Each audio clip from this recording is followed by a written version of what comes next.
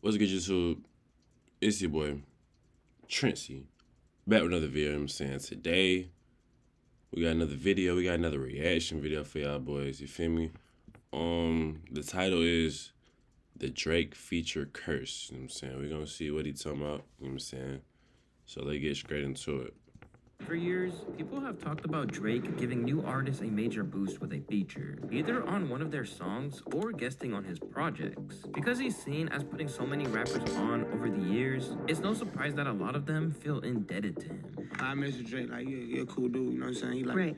he real observant. So this has been in a long time. Like 2018, we're gonna make it happen, but we made it happen for real. But while we all know the success stories of people like Lil Baby in 20... I ain't gonna cap. Well, Drake did push that Lil Baby, you know what I'm saying? He did push that a little bit, but I feel like Baby would have been big regardless. No cap. I think, but that just made it happen a little faster, you know what I'm saying? But Drake do be putting people on though.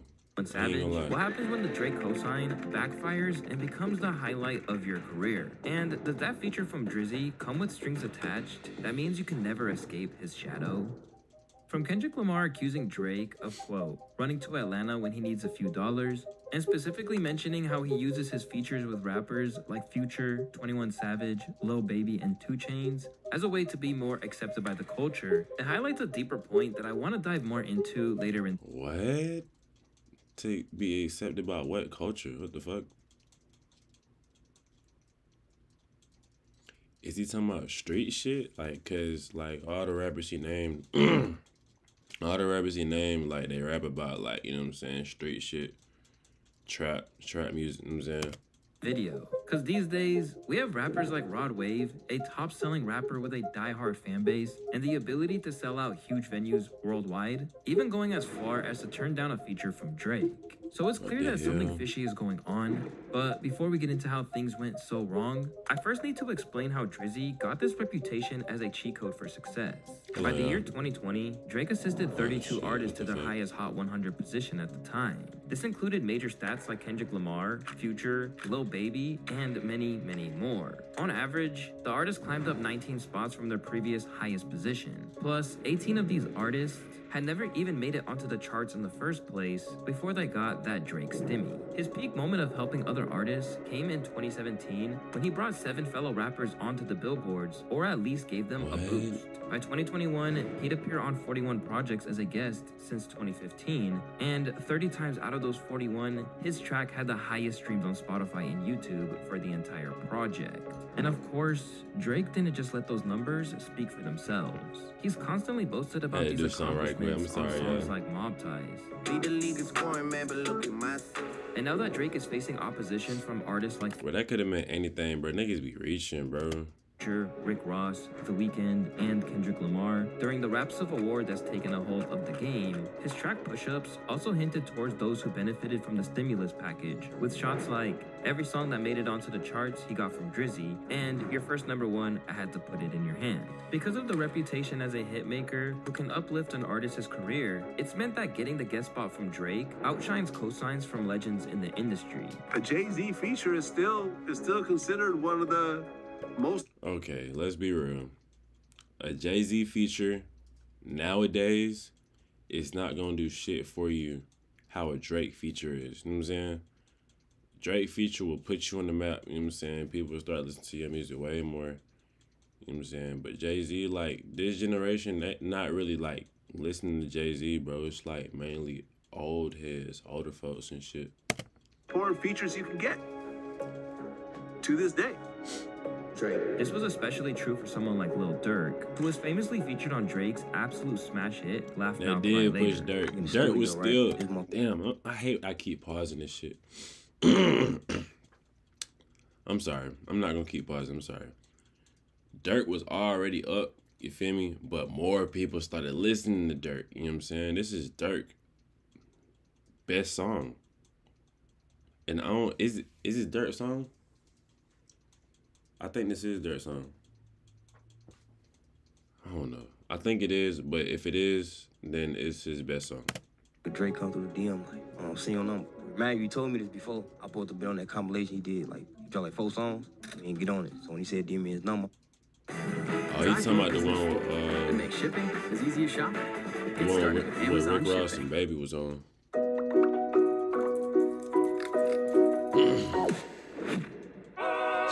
All right, let's speed this shit up. his number, I'm like, he sent the song through. I called everybody. While you rich, it's over with. Like, shit, he got that touch for real. You hear me? He got that Yeah, I touch turned for to a real. fan that motherfucking day. I called everybody. Mama, it's going over down. with. I'm finna do this motherfucker. We finna fuck him up on, and we finna go. And then when we came out, and the song was during the pandemic. Yeah. We went straight to 100. And then it just kept. Shout out to Drizzy, man. Yeah, shout out Drake though. He definitely helped the motherfucker out there. Praised by so many who got that first taste of the billboard through him, it's one of the few things that, until recently at least, most of his fellow MCs were happy to salute Drizzy for. I'm the only person that put on for me when I ain't have nobody was Drake. I'm talking about And now he don't fuck with his ass. Now he don't fuck with his ass at all, bro. Drake was the first person to put on like before anybody. He didn't want to sign me. Yeah. He didn't want. It was like, yo, that's raw talent, yo. Like you gotta shine, yo. I'ma see to it. I forever owe Drake. Well, that's a little awkward now, considering the recent events that's taken the game by storm. Yeah. But as much as Drake fans like to talk about how he can basically give rappers exposure or even revive can, their though. careers, this is only He one literally side of the can. story. Because for every success for people like Flacco, Savage, or The Weeknd, there are people like Blockboy JB, Sosa Geek, OVO Signese Division in the UK gigs, who haven't returned to the Billboard charts ever since. Yeah, As because for- they don't put music out, bro. No cap. Like, when you get a feature, bro, you can't just sit on your ass, you know what I'm saying, and dwell on the feature, bro. You have to keep making music. You feel me? Like, Blockboy JB. That nigga had one song, and it was with Drake. I don't think there was another song that he had. You feel me? who kept their That's place just in the your work game. ethic. The problem is that they just failed to replicate the early rush of publicity that came from the Drizzy feature. That's why when the new artist Forbats got a collab with Drake, which debuted with 3 million streams in its opening 24 hours on It's crazy. Spotify, not I everyone don't even know saw what it as a this good thing is. for his future. So, who are the artists whose careers capsized after getting the call from Drake? And how much is he to blame? When you think of an artist who fell off after getting the Drake feature, they don't come much bigger than Blockboy JB, a Memphis MC who initially garnered attention with tracks like Shoot, Rover featuring 21 Savage, Oh, yeah, and Rover. the dance like Fortnite would later steal. Blockboy JB found himself getting the famed DM from Drizzy, where he claimed he was his favorite rapper. They would eventually collab on a hit song titled Look Alive, and it went crazy when it debuted, as it basically took over the game and quickly landed Blockboy in the XXL freshman list for 2018, as well as a record That was a deal good-ass with song. Interscope. Peaking at number 5 on the Billboard charts, the track's official video now has over 390 million views on YouTube Crazy. alone. But for all the momentum he had, it's all just evaporated once Drizzy did what he always does and moved on to the next hot thing. When his debut album Fat Boy dropped in 2020, it failed to chart, and the same unfortunately goes for 20. Damn, he had another song. Bro, I thought this nigga had only 2 songs, the Rover and the goddamn the Shoot shit. 22's Back to the Block. the live Although shit. he still has his loyal core fans, resulting in 2.4 million listeners on Spotify, Bro, that he shit struggled come to from come those to 2 terms with songs, the negative bro. impact that Look Alive had on his career, even when people pointed out to him. Do you feel like you, in some ways, you kind of blew up so fast that it gave people weird expectations of what was supposed to be coming from you? Now, to be honest, I feel like I didn't even blow up that fast. It's just like You for sure did. motherfuckers weren't even on me. So when I had this song, it blew up. I didn't blow up, the song blew up. Mm-hmm. So like, people didn't even just know that I had like fucking 4 mixtapes out before Yeah, this, 'cause this niggas shit. won't So give a fuck about I that always shit. had a grind anyways. So I feel like people just don't understand. I don't give a fuck about that shit, nigga. Even though things aren't in his favor, Gotta start Blockboy is pausing, confident bro. that This good bitch things are 18 minutes coming his long. way. He still believes he'll rise to the top again and will eventually step out of Drake's shadow. Yeah, they'll tune out, and guess what? They're gonna come back again. If I see, like, it's just time. It just take time. And, like, the longer you keep rapping, Shoot my and shit the straight more, right quick. like, the more you keep going, it's the bigger your fan base get. Like, I know when I first dropped them were my real fans. Like, I already knew that, because every time I look at my comments, we see something about Drake or some shit. But now, like, the comments change. What's interesting is that these days, Block Boy is trying to ride the same wave by reaching out to Drake for another collaboration. This time, he didn't just slide into Drake's DMs, but he made it public on his Instagram story saying, "I think it's time for another one at Champagne Poppy." This time around, even Drake's fans recognized that there wasn't much for the Six God to gain from teaming up with Block Boy ever again. Some even have gone far as to comment things like, "Drake probably avoiding watching that story right now," and "Block Boy fell off.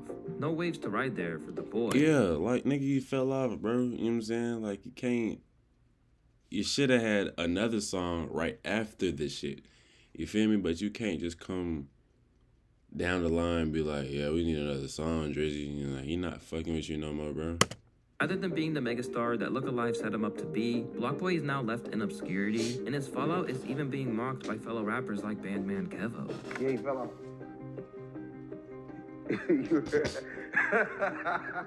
What is Bandman Kevo doing? I don't care. He shouldn't have said nothing about me. He fell off. He do not got no money like me. He shouldn't have came at me. He fell off. All that dancing and doing this with the leg shit is over with. It's over with, bro. You don't got it. Once riding a wave that Drake hopped on, only to jump off before it faded, Block Boy isn't alone in briefly benefiting from Drake's knack. Turn shipping to your advantage with more on-time deliveries.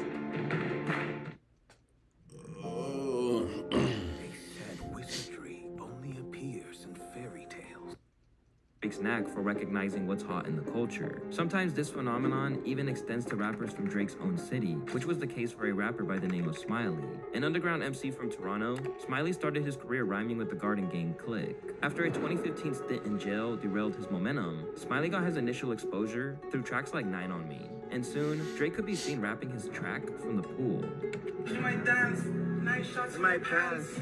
That's a label. This nigga so fucking light skinned, bro. I'm popping and annoying. Wow. I don't join in. Officially on Drake's radar since 2017, he soon signed to Drake's OVO label, and to him, it seemed like the perfect scenario. At that point, Drake really started pushing him heavily on social media. I seen a picture with you and Ross, and Drake captions the shit that you're his favorite rapper. Oh, yeah. Right? What that felt like when you seen that? It was love, so I already, like, he's already said things like that too already, so I was like, I was just surprised he posted that like that, you know? Right. So he from Toronto, I can hear the accent. He started to believe that he was the one. Sure, it's like, I've finally gotten to embrace everything, like, you know, I understand it, but like, I've been like that, I've been asking myself, like, why me, but I'm gonna keep asking myself that for how long now, like, you know? It's me. You know, but real shit, why me, but it's just, it's love, like, that's what's crazy, because now I even see what he sees. Real shit, like, you know, it's crazy. It's like, I do believe, like... But unfortunately for Smiley, no one else saw it. And when he finally got the Drake cosign on 2021's Over the Top, his flow got clowned by the masses, and everyone pretty much thought he fumbled his opportunity. Oh, wait. I think I remember that. Yeah, that shit was ass. That shit was horrible. And I was talking about it. I was like, Drake can make any nigga big. Like, cause I ain't hear this nigga shit before, bro. You know what I'm saying? I heard this song and this flow was horrible. But Drake just saved the fucking song. Everything go when you live in that. What am I listening to? I'm gonna get mad, bro, cause this shit, bro. It getting me hot, bro. I ain't gonna lie. The comments were just as ruthless. One of the hardest verses from Drake in a long time, and Smiley does this. Smiley sounds like he has tickle battles with his homeboys. Despite the fact that the track got number 57 on the chart, his 2021 album, Buy or Buy 2, sold abysmally, clocking in at just 1.5K units in its first week. Since then, he's barely been a factor, but has denied falling off, without any real evidence to back it up, aside from the fact that he was chilling on a boat. Bro, you fell off, bro. I don't even falling think the by nigga was wayside in on. Drake's priorities after a hit isn't exactly anything new. I mean, just look at what happened to I Love McConan, another artist who acquired Drake's attention for his self-released project. Tuesday, nigga. McConaughey's debut EP popped off, courtesy of tracks like Tuesday and I Don't Sell Molly No More. After putting in a call to producer Sonny Digital, Drizzy got his hands on the track, and suddenly, McConaughey's life changed. Then when Drake got on it, what'd you say? Oh man, I fainted in the house. Saw that little video. I was like, what the hell happened? You know what I'm saying? I was just tripping with my friends. Nigga, if Drake text me right now, nigga, I'ma faint too, nigga.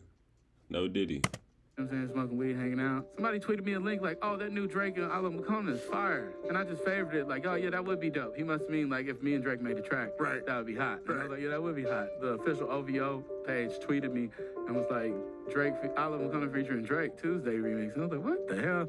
I was like, no way. I met Drake after the show, after watching the show and shit.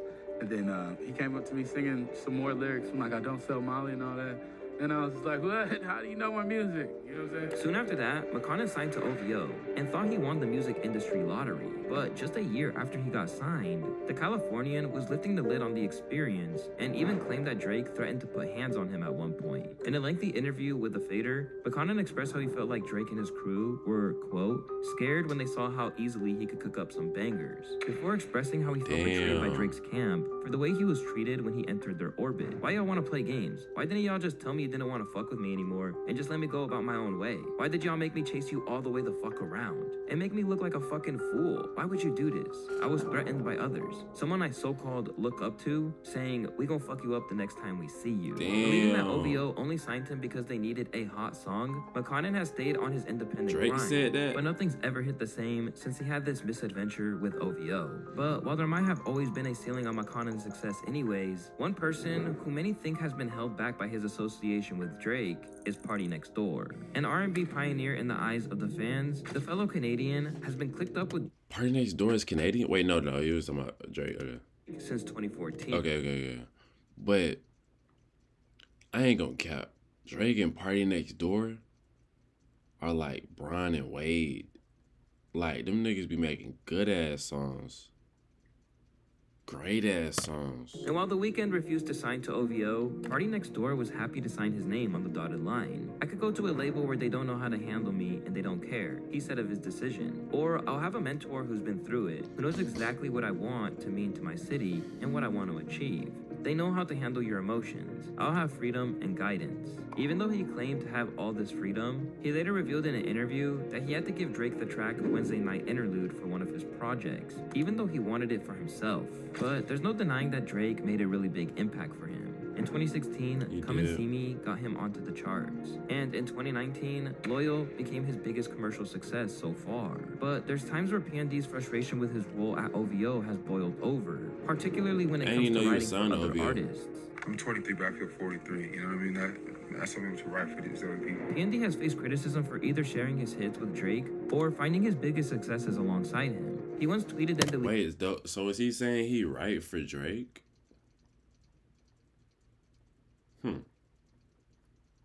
Interesting. His plans to leave the label after one more album in November of 2020 when he wrote, one more album, then I'll tell y'all what it's like. But now that so much time has passed, it's hard to imagine that even as talented as he is, that he could ever reach the full potential he had before wasting valuable time on the shelf at OVO. As for others, the Drake cosign seemed to come at the perfect time, only to be unable to capitalize. This was definitely the case for Young Blue, an Alabama artist who initially made waves back in 2017 with Miss It. Blue has always had clear star. Living with opioid addiction can be a struggle, trapped in a cycle of opioid use, withdrawal, and craving.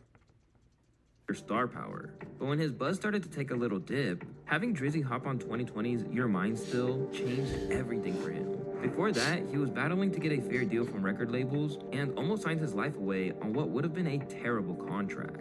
But the minute that he was seen next to Drizzy, he suddenly had leverage. The deal they was offering me, it was like a lot of projects involved in that. Like, and I was just like, man, I ain't got no other choice, like, man. I'm just gonna take the opportunity, huh? Like three projects or so? Like 4. And they wanted my old masters. You know what I'm saying? I don't even know how that worked though. So they wanted 4 projects, but like in what, a span of a year or something? Or how that work? To the fucking no. And it was a number like 250 type shit. You feel 2.5 million? No, 250,000. Like advance. Okay, just put it in perspective. You know what I'm saying?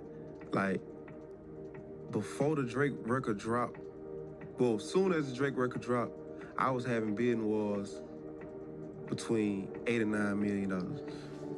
Really? The lead single from his album Moon Boy, the record peaked at number 12, and soon after, he was blowing up like crazy. But to this day, Your Mind Still has double the plays of his next most popular song. And while albums like 2023's Love Scars 2 did alright, he still hasn't been able to get a hit that comes anywhere close to the impact of the collab with the Six God. Through these artists, we get a glimpse into the potential negative effects of getting the Drake stimulus package. But why does this happen to so many of them? And who exactly is to blame? Drake's critics often suggest that there are hidden reasons behind this collaboration. But can you blame Drake though? Like he just making music, you know what I'm saying? And like some people just benefiting off this shit. You feel me? But you can't blame Drake if you fall off. You know what I'm saying? You can't. At all. You can't. Since his rise to fame, he's faced accusations of capitalizing on others' sounds or leveraging their hype for his own gain. Back in 2015, when he first started co-signing Kodak Black, Earl Sweatshirt called him a vulture on Twitter, where he wrote, "I still feel like Drake's overall statement isn't, check this new shit I heard. It's always self-serving." And a lot of people agree. Drake obviously embraces the curator/trendsetter persona, and he's decent enough at it. But it doesn't ever seem like he manages long-term working relationships with these artists he quote-unquote discovers. Whether it's Dave Loaf, Fetty, or McConan, it feels like nothing can happen in hip-hop without him. That's true. He's a vampire. But according to Drake, it's nothing as sinister as that. Whether it's UK rap or Afrobeat he's tapping into, it's just because he's a music lover. I like to enjoy what's going on, man. I appreciate, like, all these young people creating all these things. You know, it takes some real energy and synergy to, like, create a good song. Yeah. Like, I hate that people think that, like, me being, like, into music from these kids that are trying to, like, make it and trying to build a name for themselves is like, oh, that's some culture vulture. Like, what does that even mean? I don't understand what that means. Yeah. Would you rather me, like, not like, acknowledge anything or support? Like, that's some hater shit, but it is what it is. I see it a lot, and I guess people have their own outlook on it. But it's fair to say that not everyone thinks it's as straightforward as that. In the eyes of the TDE rapper Daylight, he'll just use them up and throw them away. We live in an era where people need to suck other people's juice.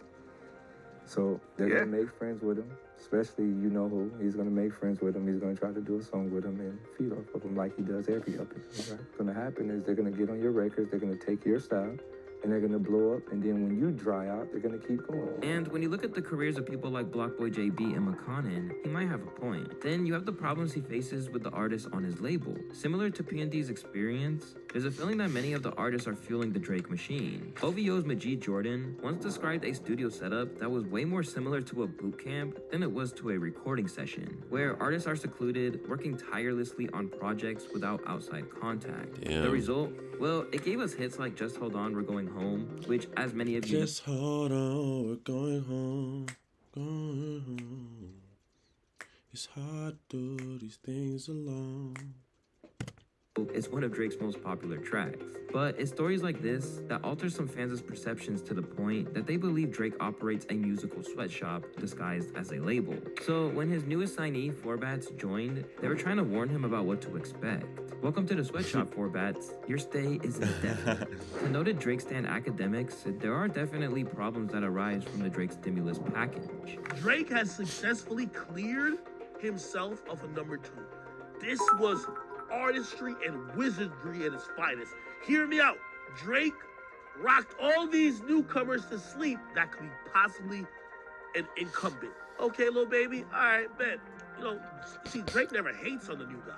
He just shows him overly love and almost gets credit for the new guy come up. Then after a while, he steps away from the nigga and shit never looks the same. But when it comes down to... Never looks the fucking same, bro, because these niggas don't never... What's the word? Execute. They don't execute the Drake feature, you know what I'm saying? Like, if I was to get a Drake feature, I'm hitting up more rappers, more popping rappers, you know what I'm saying, so I can stay on. You feel me? Then other niggas gonna listen to my shit just for me. You feel me? Drake is ultimately gotta be free to smart. give a feature to whoever he wants. And if they're not on his label, he doesn't owe them anything else. In fact, while it might give these rappers a buzz in wake of the track dropping, it's not his job to give them a... Alright, y'all boys. Let me know what y'all think about the situation. You feel me? I still fuck with Drake any day. I fuck with his music. You know what I'm saying? But yeah, if you're new, subscribe. I need 1K at the end of the month. Just smoking on my blunt.